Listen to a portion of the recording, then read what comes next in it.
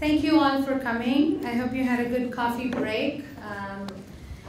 And I hope you're all charged up with the caffeine in your system to have a good discussion in this session. My name is Shipra Naransuri. I am the outgoing Vice President of Technical Cooperation and Projects of ISOCARP.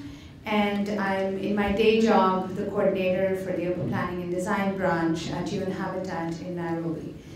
And it's a great pleasure to welcome everybody in this session. We're going to talk about, predominantly about this, which is the international guidelines on urban and territorial planning, which have been formulated by UN Habitat, but not only this. We want to get a range of views on other instruments, other guidelines, other frameworks on urban planning and see how they mesh together.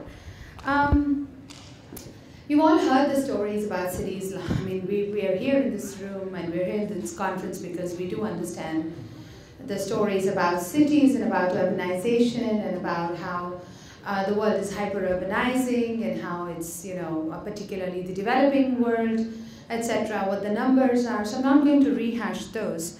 But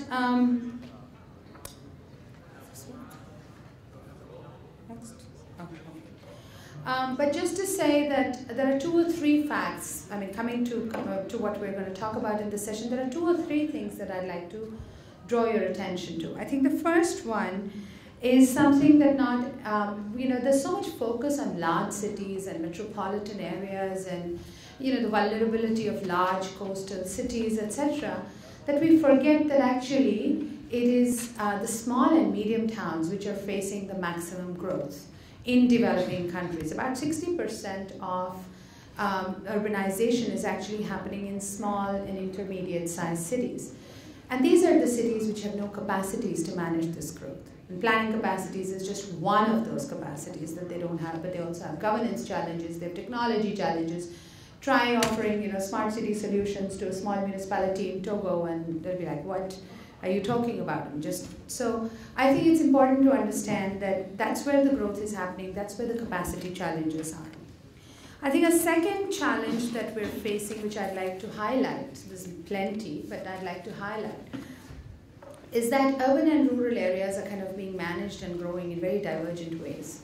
It's also in our minds. If you talk about rural areas, you're seen as anti-urban. If you talk about only urban, you're seen as somehow undermining agricultural areas, rural areas, or broader regions, development regions. There was a big debate about this when we were formulating the new urban agenda as to why it should be called the new urban agenda at all. There should be something more regional, something more, how do you bring in the urban-rural linkages, etc. So urban and rural, and how do you bring that whole spectrum of issues together, because obviously they are symbiotic, obviously they are related to each other, the challenges are intertwined. How do you bring all that together is a second point, and I'm going somewhere with this, so bear with me. I think the third challenge that I'd like to talk about is also the fact that there is a divergence at different levels of policy. National policy, economic policy, urban policy where it exists, regional policy, often does not speak to metropolitan policy, to urban development plans and policies at the local level, and absolutely down to the neighborhood levels. There is no vertical integration. Forget about integration, there is no really vertical conversation in many countries between these different levels of policies and plans and approaches. So I think that's something else that we are facing, which is a big challenge. And of course, these are the ones that you know already. The challenges of housing, the challenges of poverty, the challenges of inequality, inequity, the challenges of poor access to services, infrastructure, so we don't need to rehash those. But still, we have set a set of lofty goals for ourselves. You've been hearing since the morning, but also since those of you who were here since the weekend, you've also been hearing about the Sustainable Development Goals. We talked about how it's not just about SDG 11, which is the urban goal, which is relevant to us. I think there's much more than that. Many of the 17 Sustainable Development Goals, almost 50% or 60% of the targets under the 17 SDGs have urban implications. And the SDGs as a whole will not be realized until we start looking at urban areas in a much more holistic fashion. We start addressing them in a much more holistic fashion. This is where we want to go. But you know, planning was not the preferred route to get there for a long time. In fact, towards the end of the last century, planning fell distinctly out of favor. It's only the last 10 or 15 years that it's recaptured that position of being a preferred instrument and being a preferred tool for a variety of reasons. It was seen as an obstacle to development. It was seen as, you know, it was seen as being outdated. It was seen as taking too long, and therefore, you know, it was just not a preferred instrument to achieve any kind of development goals. And even within UN Habitat, which I represent here today, I can confess that until 2005 or 2006, really we had no room for planning. We were not talking about planning at all. We were talking about housing, we were talking about slum upgrading, we were talking about basic services, we were talking about urban management and governance, but we did not see planning as an essential element of those themes. It's only since 2006 World Urban Forum in Vancouver, between then and 2016, the Habitat 3 Conference of Planning really came center stage. And as part of that coming center stage, we are now at a moment where we have the new urban agenda, which has, what, as Rick said in the morning, 70 plus substantive references to plans and planning. 1/3 of the section on effective implementation, and a big 1/3, not numerically 1/3, but much larger numerically, is on planning.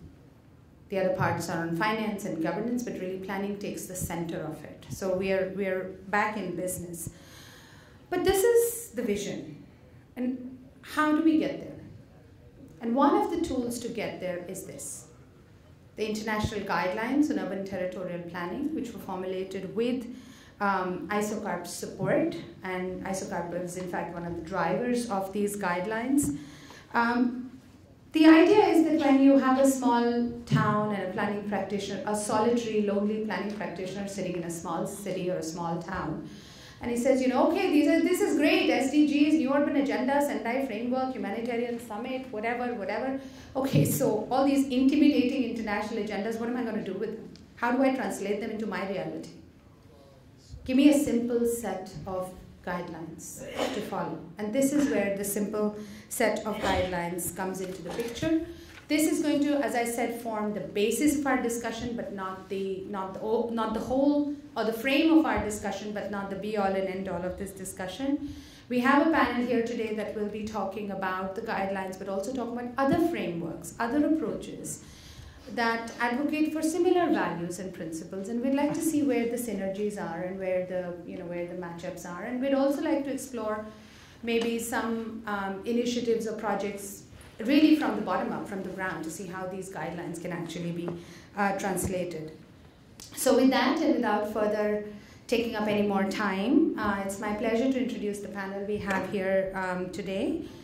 Andrea Oyuela, my colleague, she is the task manager for the international guidelines in UN Habitat.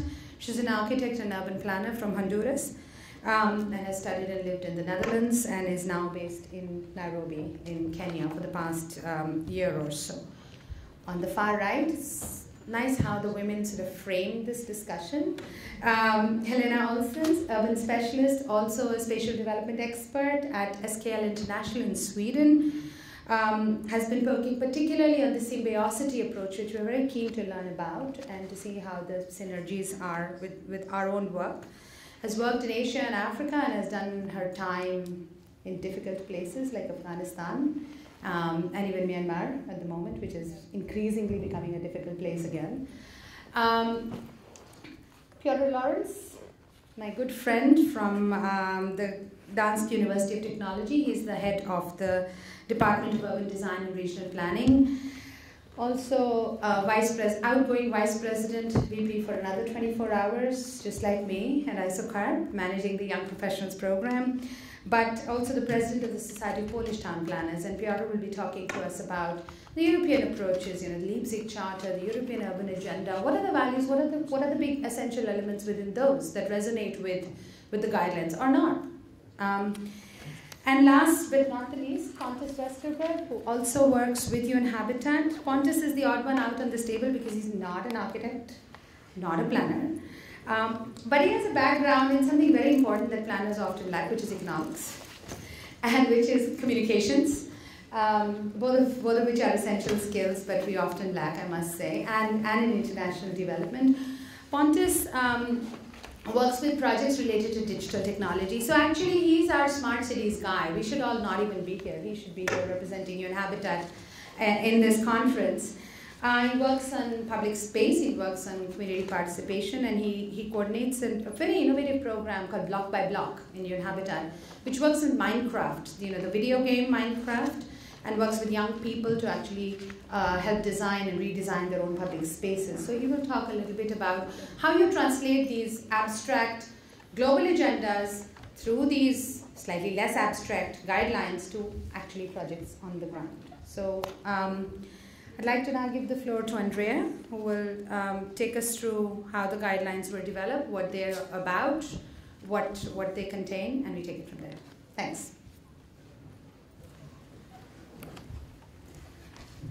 So thanks, Shipra, for that very comprehensive introduction. So now that we have the background of what we're dealing with worldwide, as planners, I'm going to take you a bit through the basics of the guidelines.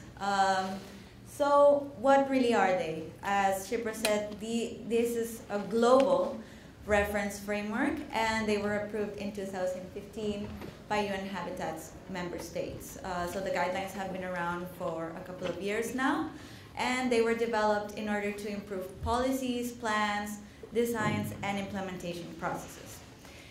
So inside of them, inside this little blue book we have here, you may find 5 universal goals, 12 principles, and 114 recommendations on how to get there.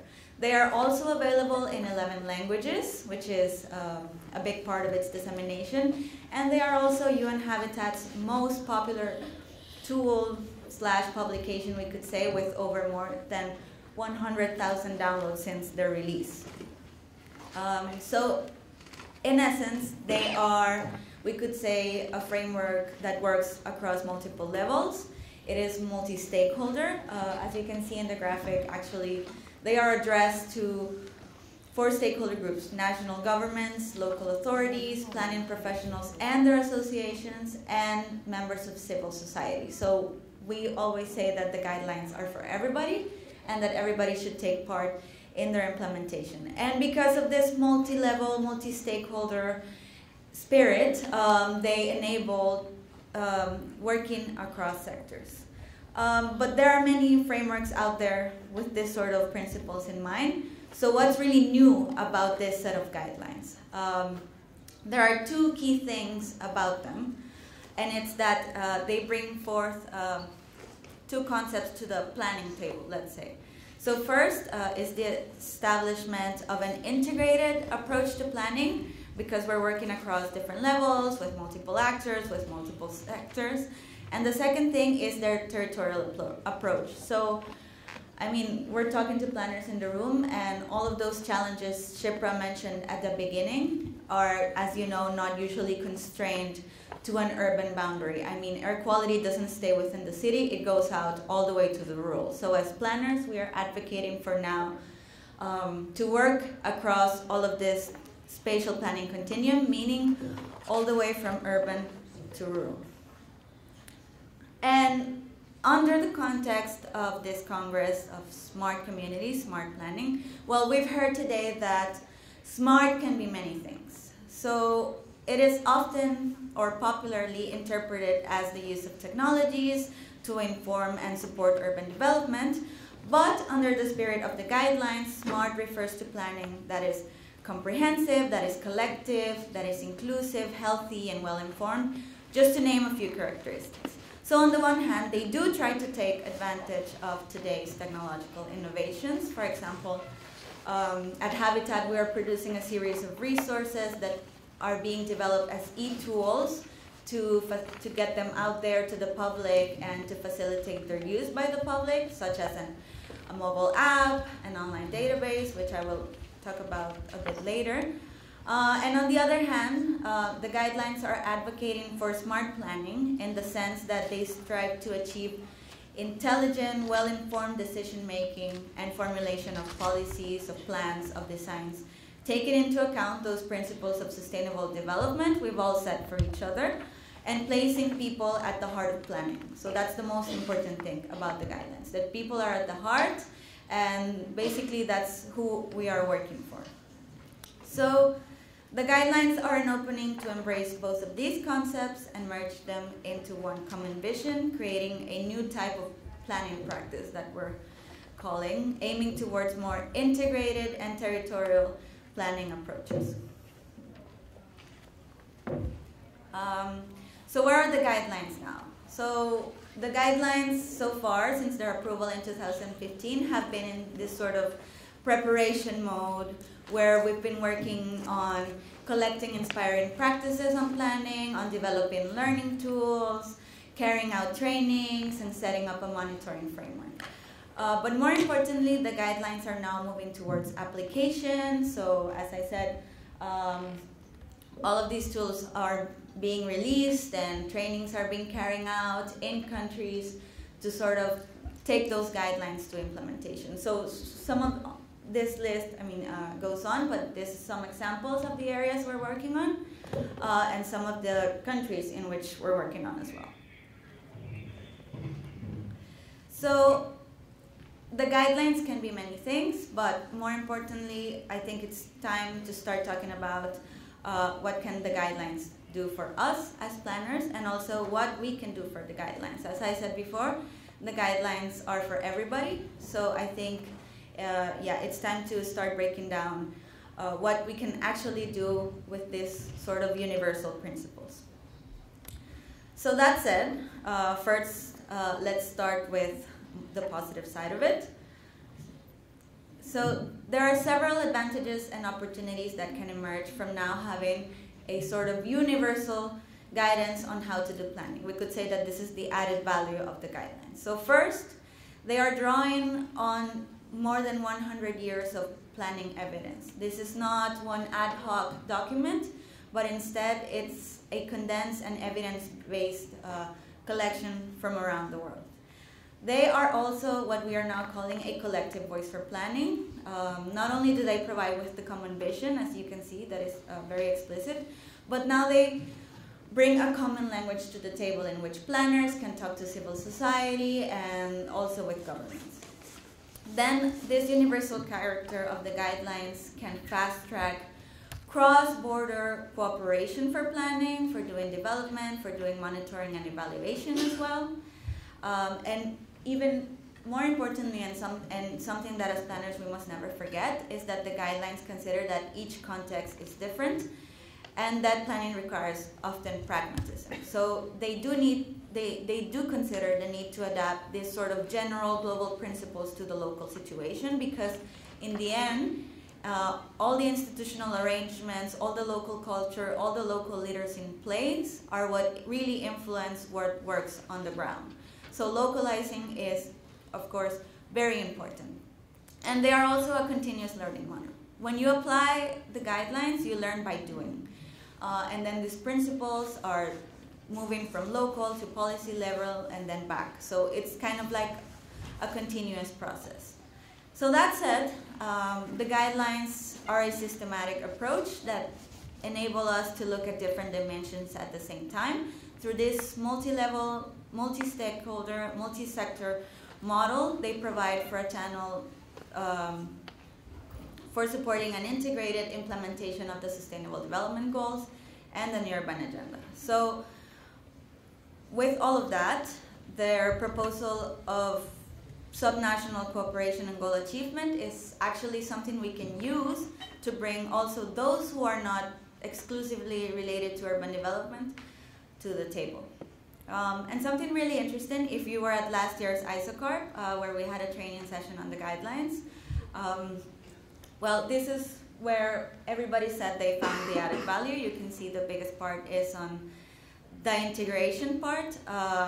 But as I said, this is something we learn by doing. So when you apply the guidelines in your own context, you may find out, you may discover other areas in which the guidelines will have a significant contribution to your line of work and to doing integrated development.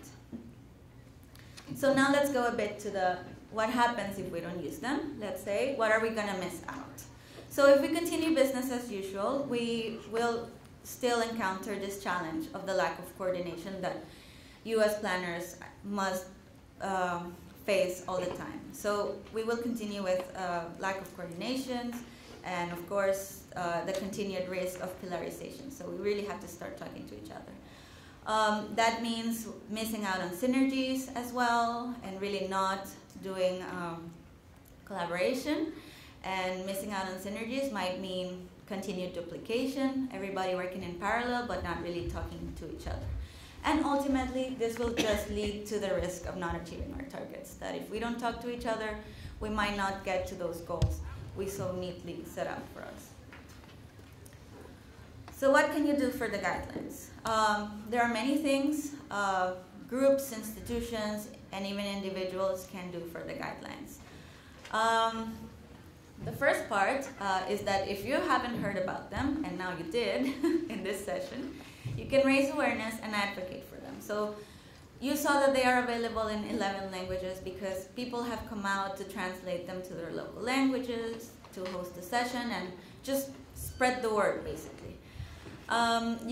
We have an ongoing collection of inspiring practices, as you saw earlier. So document and share those experiences and become part of that collection, because sharing this knowledge and what people are doing and how they have overcome a challenge, I think is the most important part of this learning model. You can also support tool development. As I said, they are now moving towards a more intensive application at different scales and between different sectors. So you can test these tools, you can provide feedback to us, and sort of in the end validate all of these tools UN Habitat is developing. In the part of planning education, we've had people come out to prepare a guidelines module, to consider them in the courses, or you can even carry out a guidelines training for planners, but also for non-planners, because remember, we are addressing multiple stakeholder groups here. You can also pilot the guidelines in your country, in your city, in your workplace. We are talking about, and it's something that you will see later on, we're talking about public space, or when you're doing planning for health, when you're working on urban-rural linkages, that territorial component of the guidelines, pilot it. Then we also have this monitoring framework, and we actually every 2 years carry out this global survey on planning to see how people are doing. So take a part of the survey. It's not difficult. As planners, you are the best people to say how planning is doing in your context. And also, I think this is the easiest part. Just stay in touch. We've started a mailing list that has now like 600 people. So tell us your story and we will send you updates on how the guidelines are doing. So as we are now saying, just be a champion. There are many, many options that as an individual, as a planner, as an institution, as a government, you can do. So take part of this work. Thank you. And I'm going to loop back, use Andrea's balanced 2 minutes on her presentation, but just 30 seconds of those to loop back into the 3 challenges that I laid out. You know, the exploding small and medium cities with low capacity, the rural-urban divergence, and the lack of vertical integration. This is where the whole urban and territorial planning approach, and this is where the guidelines that address multiple scales, sectors, and stakeholders actually come into play, and that is the kind of justification that we're building up towards. Okay, without further ado, Helena, if you'd like to tell us about the symbiosity approach.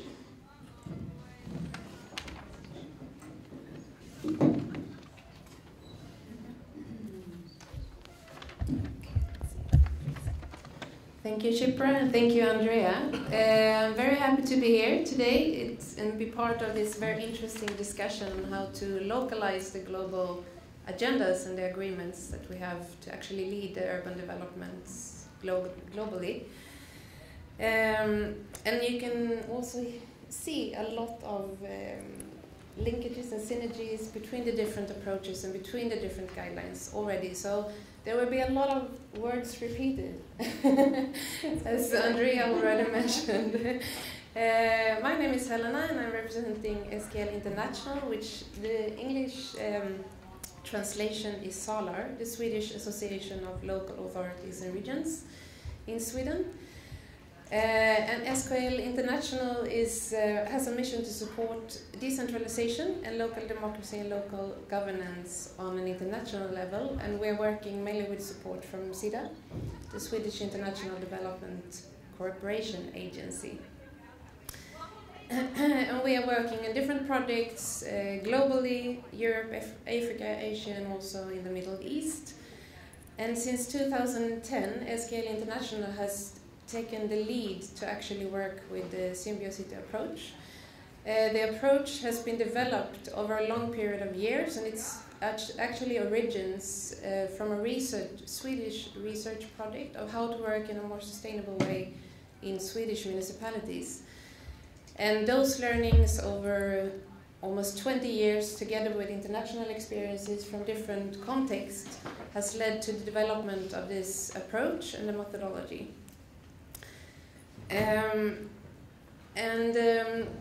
To be very just short, to try to explain short what Symbiocity is with just a word, is that you can say that it's a framework and a tool to enable sustainable development. And I think, as I already mentioned, that we see a lot of synergies and a lot of complementarity with other guidelines and also approaches. So it's an approach which is also framing a process, I would say. So the aim of the approach is really to guide and give tools to support sustainable development processes. And it's also based on the idea of turning opportunities. Instead of looking at problems, looking at opportunities and assets in different cities and turn that into possibilities. To see what we have and what we can actually do with it. And have a vision-based approach to development. So there are several ongoing Symbiocity initiatives from our side. So both international training programs, but also more hands-on development projects. So at the moment we're having Symbiocity programs in Zambia, Colombia, Ethiopia, Tunisia, Myanmar, and Kenya, which supports the local processes and the local implementations of the agendas. So for us, this is the approach. This is the focus of our approach. Cities are for people. It's the people that we should put in the center, in the heart, also as Andrea mentioned. And then we have been trying to elaborate and develop a tool to actually do that, to achieve that, and to work with a local context and local adaptation. So this also means that if we're going to plan and develop cities for people, we need also to involve the people that are the enablers of development and the people that actually constitute urban development, meaning different actors, meaning different stakeholders, meaning that we need to have a pro-poor perspective in our processes. We need to have a gender and equity perspective in everything we do and in the different processes that we're working in. So in Symbiocity approach, the local ownership is the key and the local context is the key. So it's not an approach with one solution or one technical solution or guidance to how we're going to go forward. So it's actually to look at the local context and look at what are the existing structured and local solutions that we can enable through this methodology.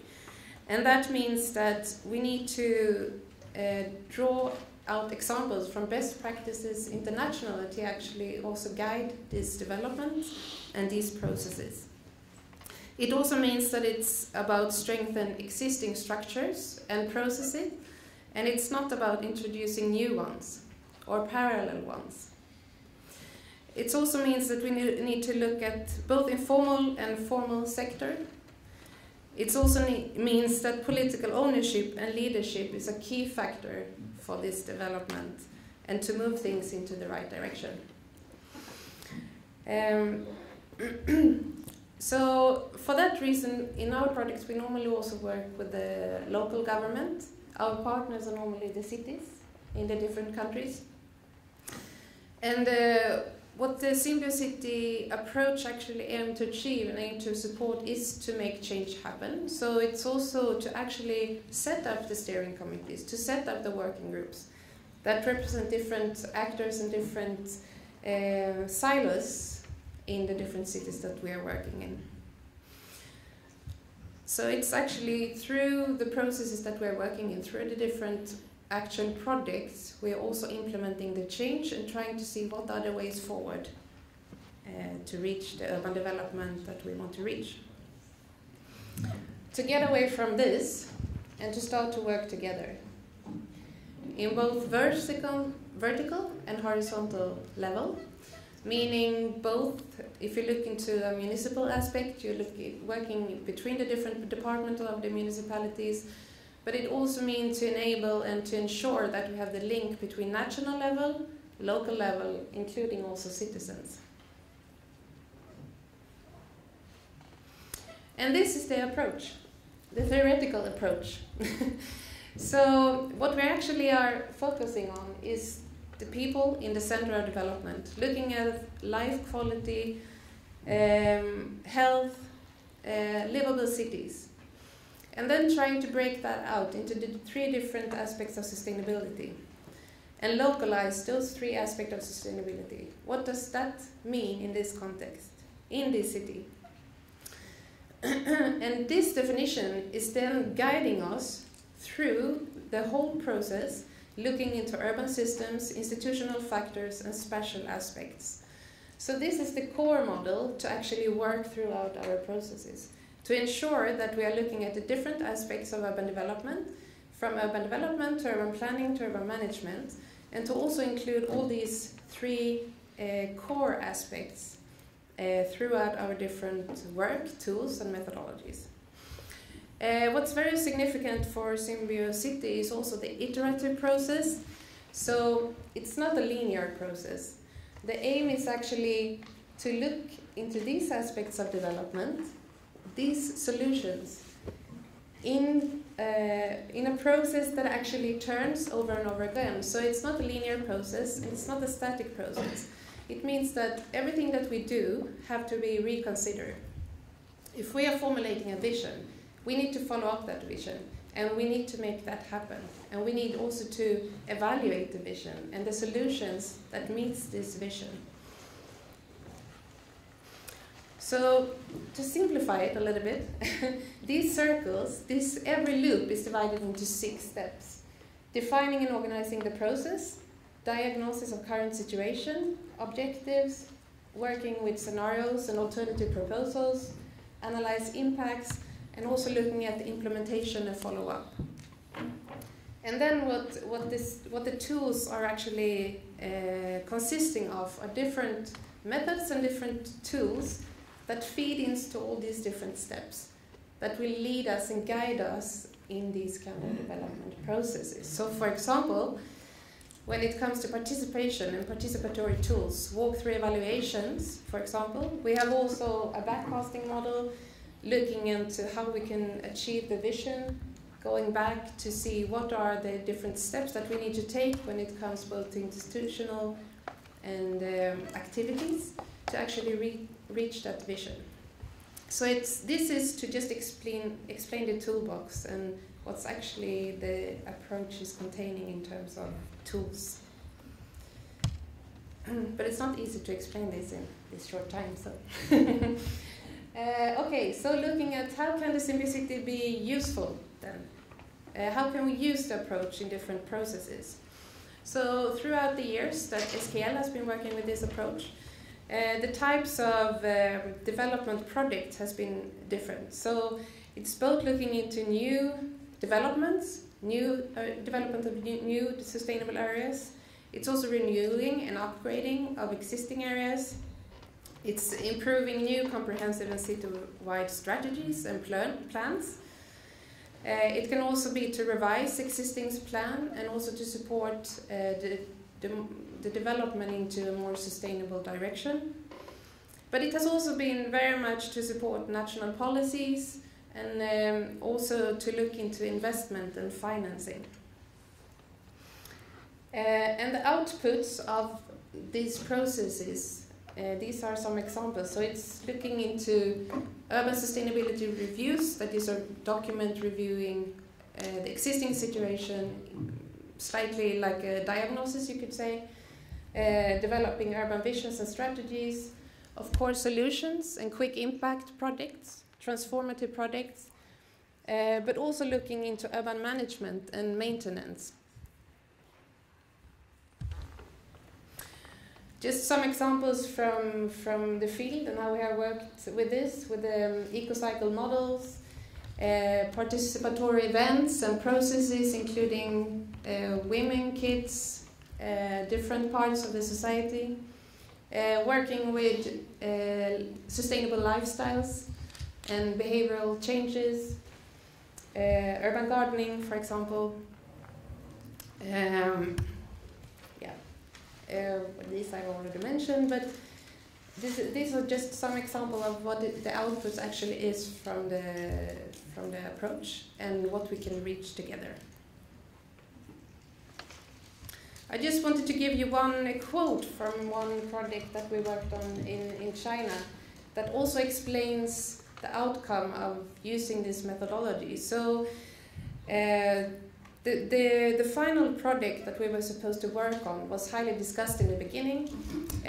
Bicycle lanes was one option that was discussed in the beginning, but the discussion then led very much into that because of the topography, it won't be possible. And the obstacles of the everyday work was very much limiting the process of developing the most sustainable option for mobility in the city.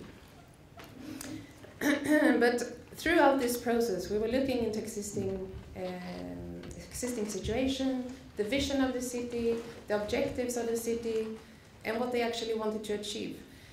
And in the end, bicycle lanes, which was actually the final proposal. When we actually looked into different synergies of different kind of urban systems, when we looked into health aspects, when we looked into equity aspects, the bicycle lanes actually was the project that was implemented. And today it's an integrated part of the city and this way of mobility in the city. Yeah.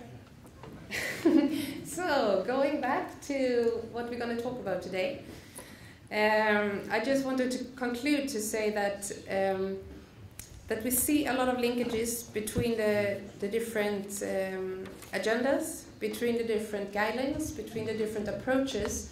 But from our experience and from our perspective, looking at the local assets, looking at the local finances, and looking at the local possibilities is really the way forward to make change happen, and to also include all the different stakeholders that are there and that are part of urban development already. They just need to be also part of the decision-making process. So, yeah, thank you for that. Thanks.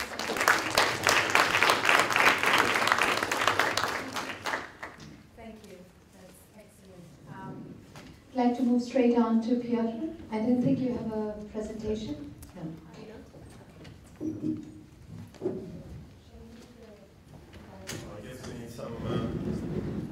Nice background picture to keep you attracted. Andrea, can you help me with that? But before we get to the nice background picture, I'd like to draw your attention if you are coming back to, so to speak, big politics on one hand, but global issues on another, but with slightly different approach. And before we start, a quick question. Who of you has seen the famous movie Pulp Fiction? Raise your hand. Okay, what is interesting about Europe? Does anybody remember? Quarter pounder.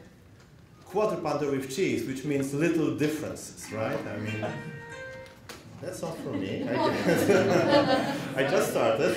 Okay. So, little differences. I'm going to speak about slightly different approach to that what we are discussing today, which means not about the quarter pounder with cheese, please, but and not about the metric system, which was another thing. But I'm actually going to speak about slightly different approach towards shaping the urban policy, and that how we are actually trying to do that in Europe, as this is still in the making, and this is a very interesting stage to talk about that. But before I go to that, I have to say that we have over 27 years of discussion about that, what actually sustainable urban development is going to be about. So this is quite a long history. We actually started that with 1990 with Green Paper on Urban Environment, which has been introduced across EU. And since then, there was quite a few initiatives. And just to give you a couple of the landmarks about that, 1994, Aalborg Charter on Sustainable Cities and Towns, in clay. Then New Athens Charter, 3 editions of the whole document, which were edited by by ECTP, which is European Council of Town Planners, 1998, 2003, and 2013. Then the famous Leipzig Charter on Sustainable European Cities, 2007. Then Toledo Declaration, 2013, regarding development of urban areas. And last but not least, the highlight of the whole process, European Urban Agenda 2016, which is right now under implementation. I mean, under implementation means under final shaping, so to speak. So we have quite, so to speak, a long history about that. So there's one little difference. The second little difference about our approach is that we actually are focusing not on issues which have been discussed before only, but also we look at planning and planners, which is interesting. Well, maybe because of the fact that some of these documents have been actually shaped about planners, and we planners love to talk about planners, so this is why we are doing that. And actually since 2003, this new role for planners in this entire process has been widely discussed, and within this New Athens Charter, in example, there are whole chapters associated with what planners should do, how they should behave, how good should they be to all these issues, and so on and so on. And I don't want to be ironic by any means, of course, but that means that actually within Europe we do recognize that there are people who are actually supposed to deal with these things, and these people are planners. And third thing, which is also very important, is that we have quite quickly moved from just recognizing issues and problems towards shaping some sort of comprehensive approach. And I guess the former presentation from my colleague from Sweden was a perfect example of that, how this actually is being discussed and implemented through some sort of comprehensive planning exercises which lead towards shaping the final vision for the whole thing. So, as I said, the whole thing has quite a long story, and I'm not going to go into the details of all of those things, which will probably this will take another couple of alarms in the shipwright's phone, but at least, right? So I'm not going to bore you with that. But I would like you to understand that this is a kind of very long process which is actually happening. And actually the recognition of those needs of development of the new urban development paradigms responding to the cultural and societal needs of the present and future generations has been on the agenda since 1998. So that means that over 20 years ago, or almost 20 years ago, I mean, it was already there. So it was already discussed and developed. So this is nothing new from that point of view. Secondly, the new vision for cities, how the cities should look like, has been discussed since 2003. So that means we started to look at that, how our cities in Europe should look like. Also understanding that the value of Europe is actually a very diversified and rich urban system, that we have not only big metropolitan areas, but small and medium-sized cities, and the presence and sustaining their development is one of the key issues regarding Europe. So this actually has been on the agenda since, as I said, 2003. And in addition to that, we have started to discuss some sort of core values which should be taken into account when discussing the future of our urban agenda. And this actually has been started in 2007, starting with this famous Leipzig Charter for Sustainable European Cities. What is interesting is that this was developed by EU member states under the German presidency at that time. So that's why it was in Leipzig, in Germany, in Eastern Germany actually. So the idea was to focus on developing guidelines and getting them implemented. So it was not only about setting the general policy guidelines, but also to look at how these can be implemented. to promote integrated urban development, which at that time was not so popular and to a large extent still is not popular. But that means we are not only talking about space, but we are talking about all the other aspects, how space is shaped, functioning, and working, and what are the other factors and stakeholders and all the other people and institutions involved with that. But that also was focusing on promoting sustainable spatial development of cities. So that means we also talk about planning, about physical planning, and how to employ physical planning in the process of shaping sustainable spatial development of cities based on decentralized urban system. This is very interesting thing again. Again, we are not talking about the metropolitan areas and some huge functional areas only, but we are looking at small and medium-sized cities, recognizing the value of those smaller communities in this entire process. Of course, this was coming from the understanding that Europe is slightly different to many of the other continents regarding our urban system. But I think this is an interesting approach which also could be discussed in our context. As according to my personal belief, we are talking too much frequently about only metropolitan areas and all the other things like big scale. And but you know, I mean, the small and medium-sized communities are also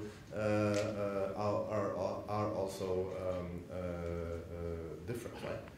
And I hope I'm not mistaken if I'm quoting another famous quote from one of the US movies from the West Side Story this time, which says everything is big in America, right? I mean, so in America we all think big, right? I mean, big cities, big regions, big areas. I mean, big functional zones. When you travel from one end of the city to another, it takes hours, right? I mean, in the case of Europe, within hours you can actually cross the whole country, right? I mean, and this is another little difference in that case. So that's why this different approach on smaller communities, on those smaller villages and cities recognized as entity on its own is also a very important thing. And also taking into account that thinking about their sustainable development as such is an important issue. Within Light Use Charter, we also had two very important recommendations embedded in this document.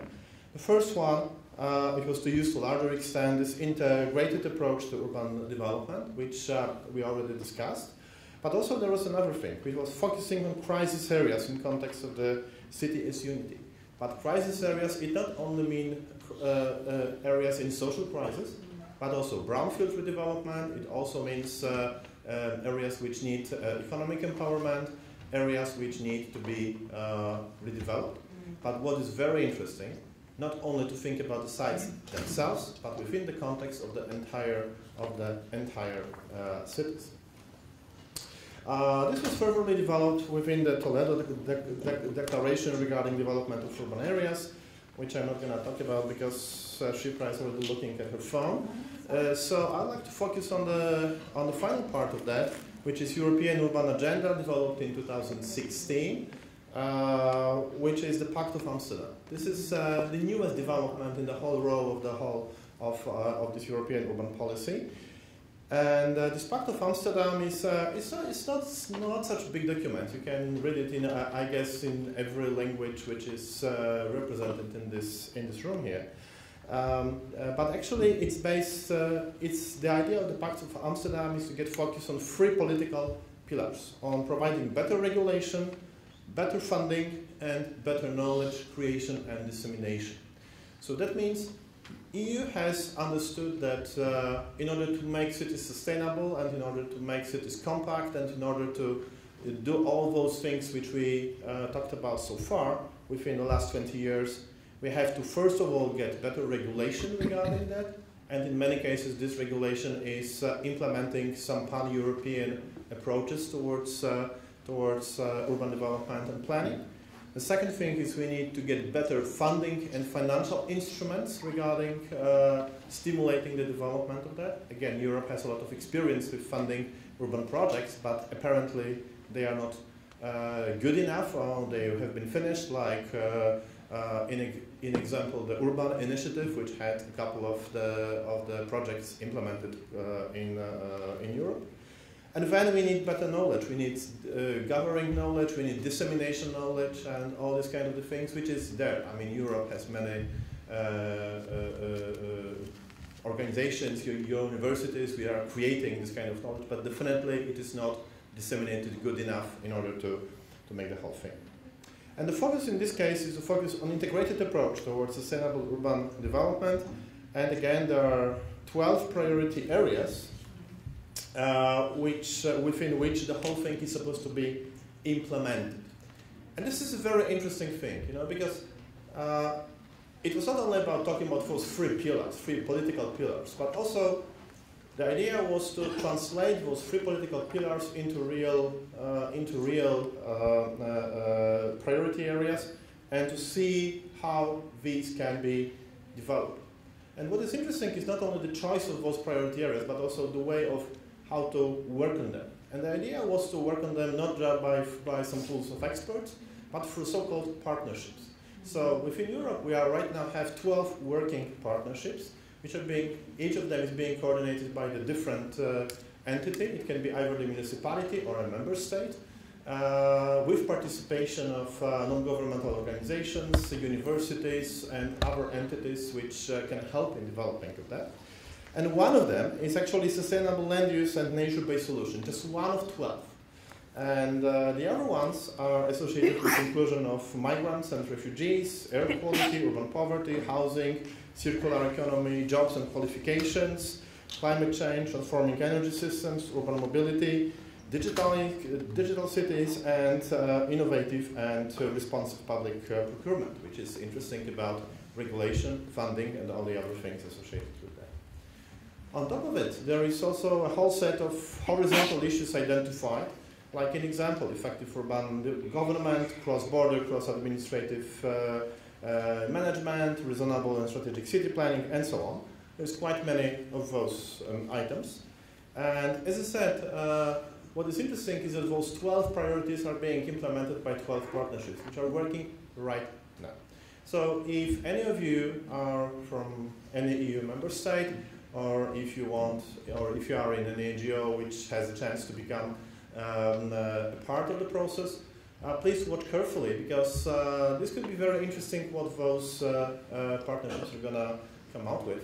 And they are not going to come out with topics which have to be dealt with, but they also are supposed to produce, in the end, an action plan.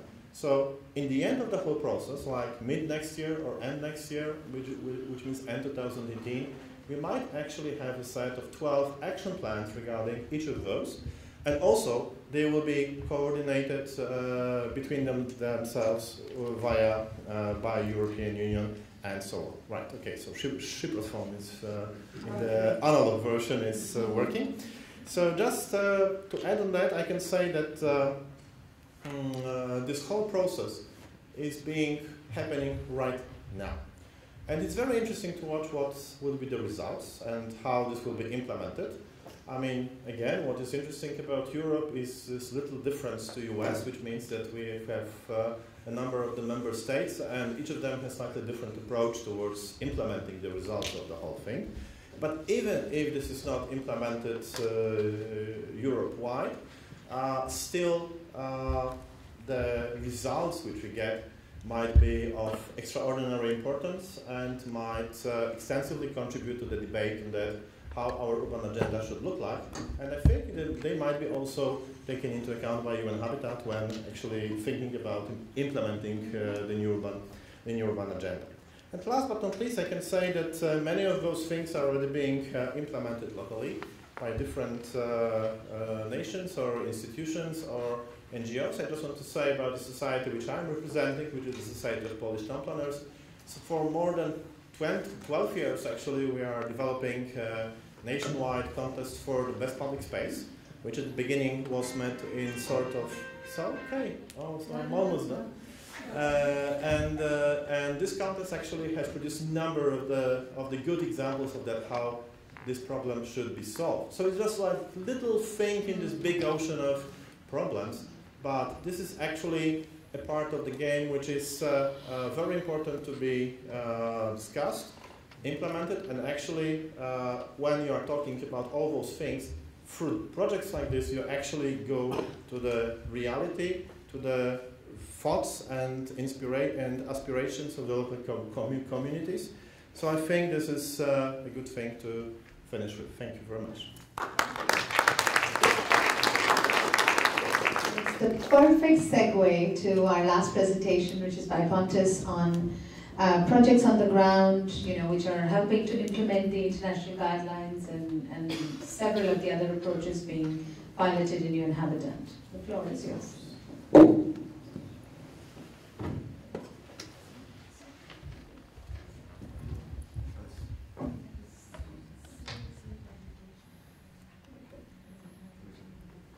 Thank you. As Shilpa said, I'm not a planner. I'm an economist, but also digital technology specialist. But I've been working for more than 5 years at UN Habitat and worked with a lot of planners from local authorities all over the world. Thanks. I'm going to talk about UN Habitat's public space work and how we use community participation in that work. And when we're looking at the main principles of the planning guidelines, participatory decision making and participatory approaches is key to them. And very simplified, this is kind of how UN Habitat sees urban development. We go from urban sprawl to compact cities, segregation to integration, congested cities to connected cities. And public space is key to that. UN Habitat's Global Public Space Program has been active since about 2011, 2012. It's got 3 main aims to create a big global network with partners working on public space, physical construction and upgrading of public spaces in collaboration with local authorities, and knowledge sharing, advocacy, and communications.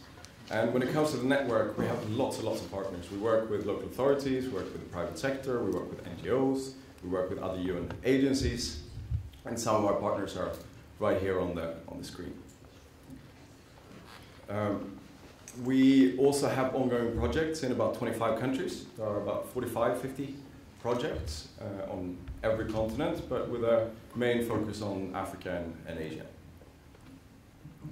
And I guess I don't really have to talk about the importance of public space to a room full of planners, but it really impacts on health and well-being, on environment, on integration, social issues, and so on. And of course, in terms of the guidelines, without adequate public space, you can't have compact and dense cities.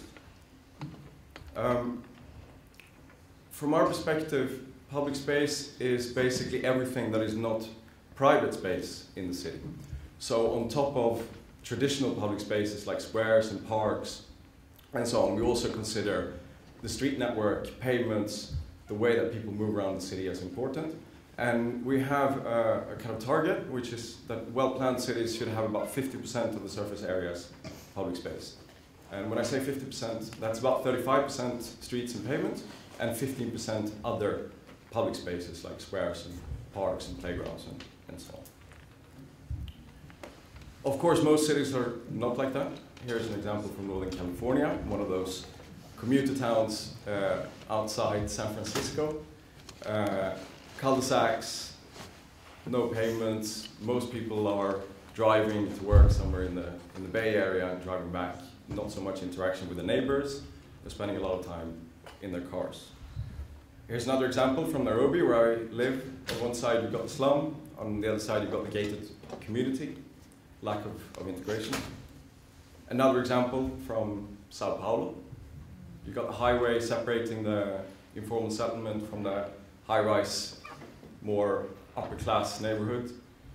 On one side, you probably have a lot of community, but almost no public space. On the other side, you have more public space, but perhaps no community. So for us, the city is for people.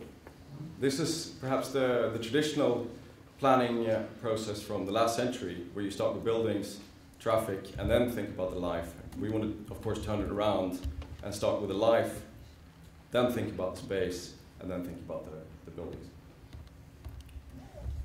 So I'm going to talk about two things that we're doing to ensure that we bring the life into public space planning. One of them is methodology for community-led citywide public space assessments that we have started doing in African cities. We've done it in Nairobi, in Kenya, in Bamenda, Cameroon, and Addis Ababa, Ethiopia. And we're soon going to launch it also in Johannesburg, South Africa, and Ulaanbaatar in Mongolia. And there's a lot of interest from our local government partners to work with us on this. And essentially what it is a community process. We train citizens, often students, in a data collection application. We use a set of open source tools called Kobo Toolbox. And basically that allows us to go out into the city, use a mobile app to both collect qualitative data about the quality, the status of public spaces, as well as spatial and quantitative data to be able to map out where the public spaces are in the cities. And this then helps our local authority partners to develop citywide public space strategies. This is what we end up with. This is for Addis Ababa. So we end up with lots of information on all the public spaces in relation to things like safety and security, comfort, access to other services, street networks, and so on. And in many other parts of the world where we work, this data just doesn't exist. Here's an example, for example, from Nairobi, which is quite interesting. It's safety perception in public space. I guess not surprisingly, most public spaces are much safer in the day than in the night. But essentially what we do is we go out and ask people in those public spaces about their perception of safety. And using this methodology then, we were able to work out that Nairobi has 7.43 square meters of green space. The World Health Organization recommendation is that cities should have 9 square meters per capita per person. And this then enables Nairobi to start planning how it can increase the amount of green space that is in the city. The other thing that I want to talk about is an approach where we use Minecraft, the video game, for community participation. It actually starts right here. This is a typical public meeting for, I think it's for the city plan of Houston in the US.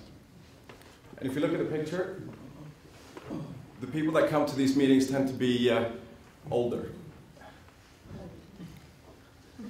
Old. Here's another meeting in a different part of the world. It's my colleague Rasmus, who is meeting community leaders from an informal settlement in Haiti. Can you see any young people here? There is actually a little boy that's standing in the corner here behind, I presume it's his dad. But from the picture you can see that it's very unlikely that this little boy will have the confidence to actually speak out in this kind of setting. Any women? There are actually 2 women in this picture. And I think you can see pretty clearly from their positions that they're also very unlikely to be able to have their opinion heard in this kind of setting. So that was the kind of starting point. How can we get young people as the first thing, but also other hard-to-reach groups involved in community participation processes? And actually thinking about youth is not a kind of minor concern. This is the population pyramid for Kenya, where I live. And as you can see, way more than half the population are under the age of 30. So this is really, really important. And it looks like this in most countries of the global south. So we use Minecraft. Who here has played Minecraft? All right, a few. Who has kids that have played it? All right, a few more. It's basically one of the world's most popular video games. I think the latest figures are something like 140 million people have bought it. They have every month about 40 million people logging in to play. In September, so last month, it was the third most played video game in the US, and that is after it's been out for about 7 years. It's huge. Huge, huge, huge community. Essentially what it is, I would say, is like digital Lego. You have digital blocks that you can place in basically an endless world. And when you start thinking about it, it becomes much more than a game. It's more like a basic three-dimensional architectural sketching tool. And here are some examples of stuff that the Minecraft community, who get together on servers all over the world, have built in terms of that kind of architecture. The first one, you've got a server called the Manhattan Project, which is a recreation of 1930s New York. Second one, I think you recognize the Eiffel Tower. So some people have basically got together to build all of Paris in Minecraft. The third one is Eindhoven Central Station. And number 4, anyone watch Game of Thrones? It's King's Landing. It's a server called Westeroscraft, where they basically built all of the Game of Thrones world in Minecraft. It's a fantastic community, and it's a fantastic, fantastic tool. And what we've done since 2012 is that we have a collaboration with the company that makes Minecraft, Mojang. They were actually bought 2 years ago by Microsoft. And we call this block by block. And actually in the last year and a half, we've started, together with them, a foundation called the Block by Block Foundation, which does fundraising with the Minecraft community for public space implementation work. How does it work? So, as I said, we've done about 45 projects in 25 countries, so I'm going to illustrate this with different examples from different parts of the world. First, we take plans and drawings and information about the public space that we are going to upgrade. This is an example from a square in Mexico City called Plaza Laxcuaque. We then give that to a group of Minecrafters. So we've hired Minecraft players all over the world to work with us. They then build a three-dimensional Minecraft model of the space. So here you can see at the top, you've got the original picture, and then at the bottom you've got the Minecraft model. It's a bit blocky. It's not exactly correct, but you can immediately recognize the space in there. And we find wherever we work that people go into this three-dimensional world and they recognize their environment immediately and can start working. Then we run workshops. They're typically 2 to 5 days. They start with a site visit. We go out and look at the site that is under discussion. We go into a room and we have a kind of community meeting. We discuss the pros and cons, what are the challenges with this particular space. Perhaps write it down. So this is in Ethiopia. And then we provide training in how to build in Minecraft. And it's super, super easy. You basically walk around with the arrow keys on your keyboard. With a mouse, one click places a block, the other one breaks it. Kids in the Middle East start playing after about 5 minutes. They start building. When we're working with people in informal settlements in Africa that perhaps have never used computers before, it takes 2 to 3 hours. But certainly the second day of every workshop, everyone is building away and are able to start basically coming up with three-dimensional sketches for how to improve that public space. This guy here in the middle, who's being helped by these young boys, is a matatu driver, a bus driver from Kenya. He'd never used computers before, but you can see the concentration. And the really interesting thing also, mixing different ages in this way, is that you get the young people teaching the older people how to do it, and you end up with this kind of intergenerational communication. Here's another example from a project that we did in Hanoi, Vietnam, with about 50 teenage girls. This is from East Jerusalem, Palestine, also working with teenagers. And this is what you kind of end up with. So this is a park design that a group of people did in Lima, Peru. Safe crossing from Kosovo. Ping pong table from Nepal. Cafe facilities, also from Kosovo.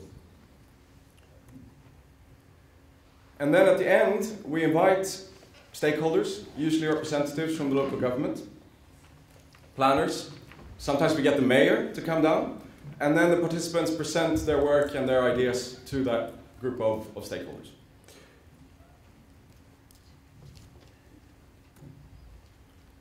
And then we use a fairly simple table where we write down all the different ideas, and we're able to prioritize them and come to a consensus on all the different services and ideas that should be included in the kind of final design. We use this table. And then we take that stuff and we give it to a professional architect or urban designer who translates it into real actionable designs, technical drawings that we can use to actually implement the public spaces. And then we build them. This one is Kosovo in Pristina. It's better now. You've seen it? Yeah. Excellent. It should be ready in about 1 month, I think. This one is from Lebanon in Beirut. So just to finish, to say that the Block by Block Foundation has a website, which is blockbyblock.org. You can go and check out the work there. Thank you very much.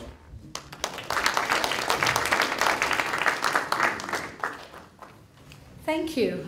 So as you can see, there are plenty of common threads, common themes emerging. I won't go into them straight away, but we have some time for discussion, questions, answers. I already see one hand there. One more.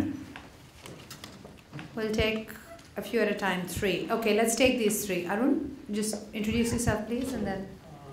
Arun Jain, I'm an urban designer and urban practice, and I've done a lot of work around the world. I've also been involved in chief urban design last time.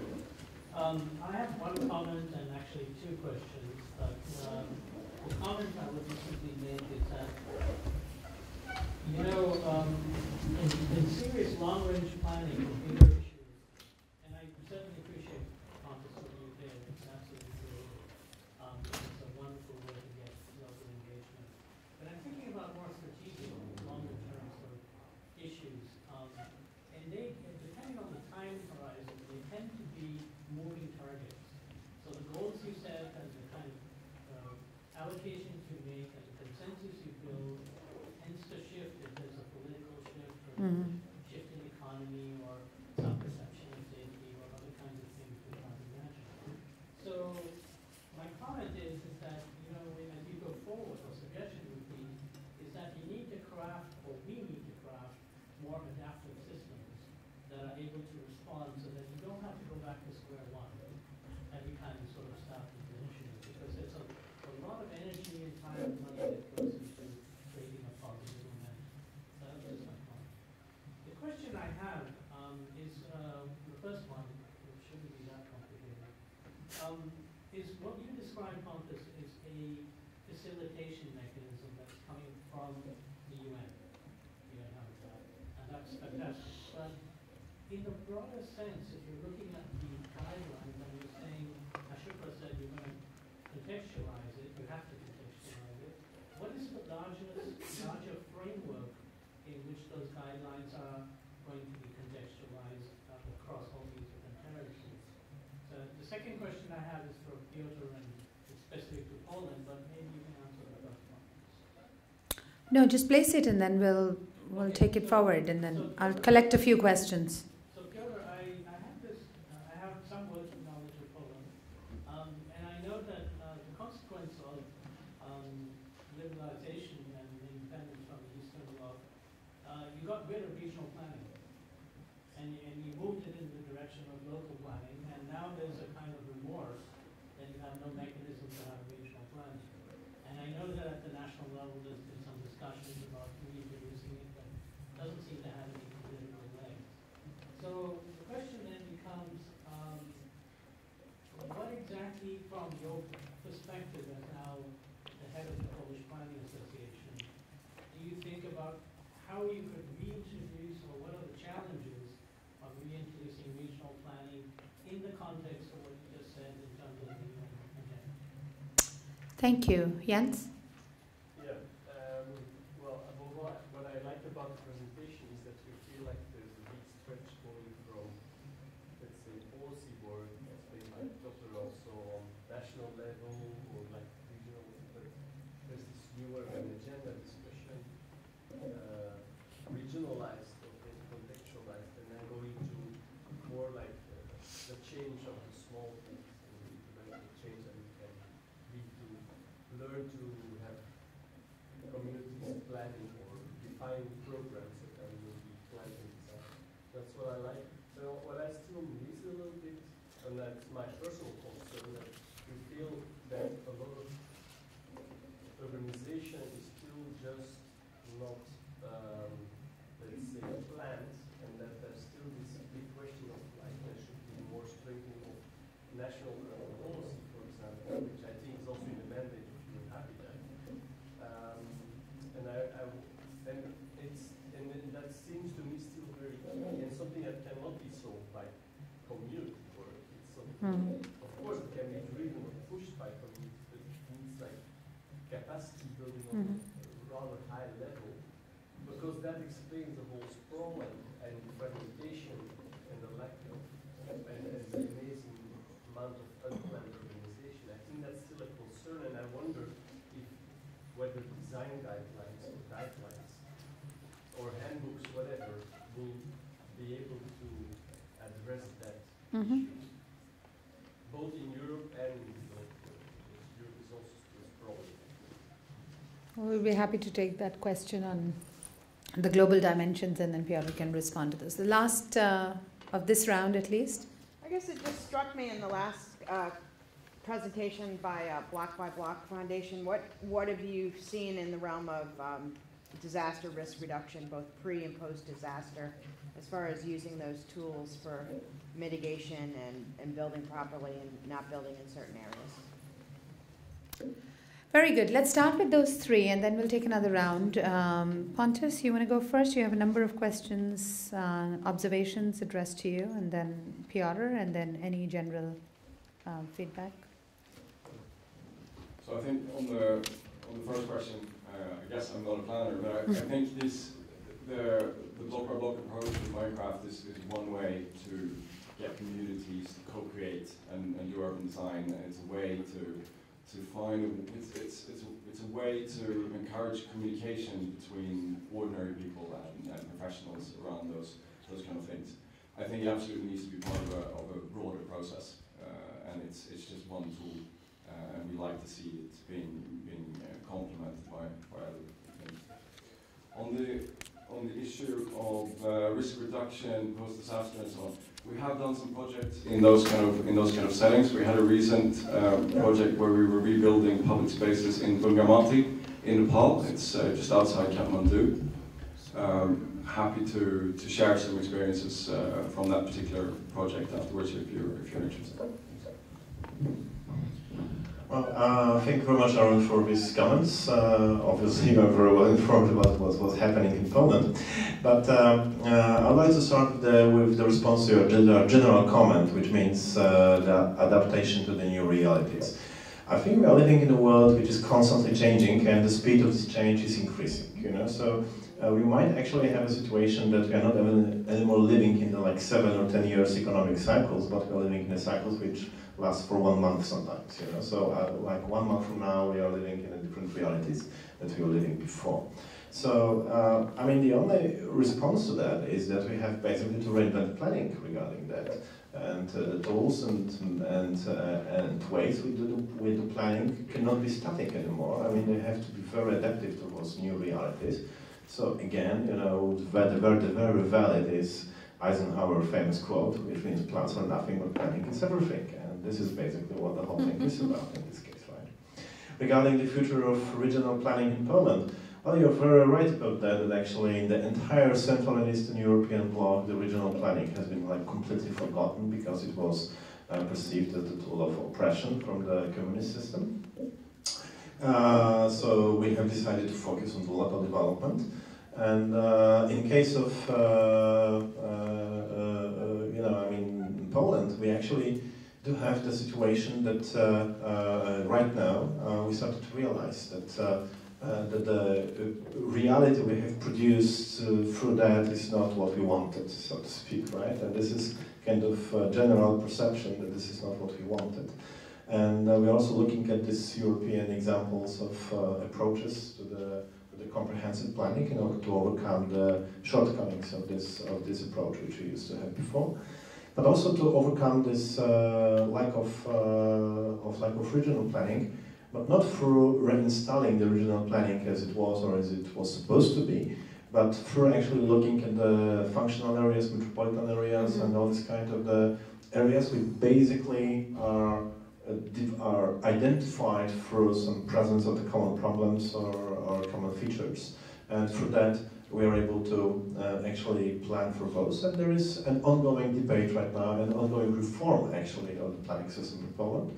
Nobody yet knows what will be the final shape of that, because that was being proposed is extremely complicated, and this is probably not the idea of reforming anything to make things complicated. But, well, sometimes we have cases like that. And finally, in case of Poland, we have a lot of non-planned urbanization, and this is something which is actually not entirely true, because we have a lot of sprawl which was actually planned for, right? So we planned for that and we got what we wanted, but we don't like what we got. So this is the case. And there is another famous quote saying that you like things designed by Italians and made with the German precision, but not the vice versa. Unfortunately, we got cities without any Italian style and without any German precision. So this is the problem which we have over there. That's why we are looking at these European examples and lessons also, just in order to fix the whole problem. Okay, thanks very much. Just on that regional planning question though, Arun, I think that's a general trend that we've thrown out regional planning. Even in India and in other parts, we've actually thrown out regional planning, and now we're rediscovering it through this whole territorial approach, on sort of working at different scales in different territories and combining rural and urban. And it's really trying to do regional planning without the challenges and the problems of regional planning. So I think we're revisiting that. I want to go to Helena. I think also to address Jens's question, which we at Habitat will also, I think, take, but also looking at, can guidelines like these address the larger capacity building challenge of having national urban policies and a balanced national approach, and can the symbiosity approach, for example, assist with that in some ways? Yeah, I think I would like to connect that to actually the first question, because it's very much about the long-lasting impact and the sustainability of what all of us are actually doing.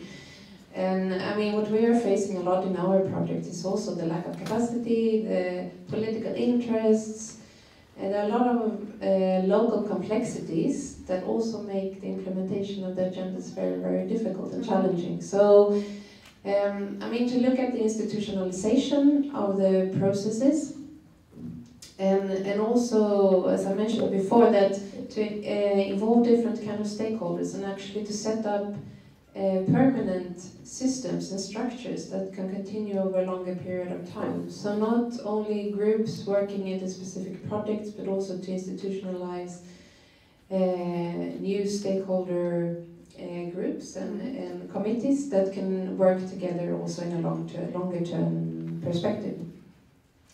In addition to that, to also find working methods that can actually reinforce the work that is being done through the local governments and also through municipalities on everyday basis. So it's actually to also find everyday tools and methodologies to work on everyday basis. Also to recognize leadership on all levels, I would say. So it's not also always about the political leadership, but also leadership on more local level. Also have the perspective of training of trainers and learning by doing. So it's actually supporting already ongoing processes and to support where the challenges actually arise, and to then see how you can implement the different recommendations of the agenda. Very good, thank you. Andrea, some comments on national level policies or the implementation guidelines at different levels? So, yeah, I will speak from the perspective of the guidelines. Adding to this comment is that sometimes even though we work at the local level, so far we've been lacking that sort of backbone, that sort of structure to sort of translate all of these actions, as we say, into the bigger picture. So, but lately we've been had so much momentum, so this SDG 11, this New Urban Agenda, and now the guidelines, that sort of like now there's kind of like no excuses. And the idea of the guidelines is, as if you remember from the presentation, that you're supposed to work on all of these policies, plans, designs, the strategies, and the processes themselves in order to ensure that when you're working at the local level, this goes up, or when you're working at the policy level, then you start going down. So that's the spirit of the guidelines.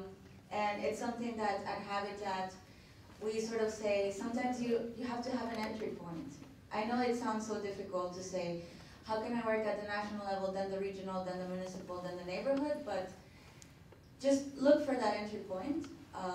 And now, as I said, we have this backbone to anchor all of these actions on, and then work across all the levels. So. Very good, thank you. Any further questions, thoughts from the floor? To the last 2 minutes. We are actually over time, so it's not even 2 minutes. Okay, I'm not going to try and summarize, but very quickly to just pick out a few phrases that came in all the presentations and in some of the comments that you offered. Number one, trying to put people at the center. I think that was something that came out of all the presentations. The second one was that leadership is key, and Andrea just reinforced that, political leadership, but also community leadership, civic leadership, civil society leadership, and finding that leadership really in the champions is key. The third, in terms of integration, jurisdictional coordination you called it, but horizontal integration, vertical integration, both, and again finding the entry point, come through the bottom, come through the middle, come through the top, but just make sure that then you make sure there's integration. I think there was a very strong reinforcement of the idea that we're also pushing, that there's need for supporting a diversified and a rich urban system. And I think the National Urban Policies work of UN Habitat actually supports that very much. We have National Urban Policy work going on in over, I don't know, not from UN Habitat alone, but in about 100 odd countries at the moment are undertaking national urban policies or sub-national urban policies, depending on where the urban sits. And really that is about creating that diversified and rich urban system, including paying enough attention and recognizing the value of smaller communities, which is what Piotr was also saying. By the way, the Leipzig Charter was one of the resource documents for these guidelines, and it was reviewed in great detail. I think there's another bit that we talked about, which is on, when you talked about the integrated approach and the crisis areas in the Leipzig Charter, we are now talking about urban regeneration, infill, planned city extensions, which is some of the keywords that UN Habitat uses in its work. It's really about that. It's about addressing the areas which need attention first. It's about planning your brownfield sites first. It's about doing planned city extension, and then thinking about some random new town, sort of development in a greenfield setting. I think the last thing I'd like to say is that all of this tells us a little bit about planning by itself is not enough. The dimensions, what UN Habitat promotes as the three-legged approach: legislation, planning, and finance. All three need to go hand in hand. Planners by themselves cannot do it. Legislation by itself is ineffective. And financing without making sure it gets directed to the right priorities also doesn't work. So for any of these approaches to succeed, those are really the three dimensions you need to think about. I'm going to leave it there. Any tweets? Last final statements? Nothing? 140 characters? You already said yours. Plans are nothing, planning is everything. I like that. Okay. Anything else? Last thoughts? No. Okay. Thank you very much, and thank you for staying.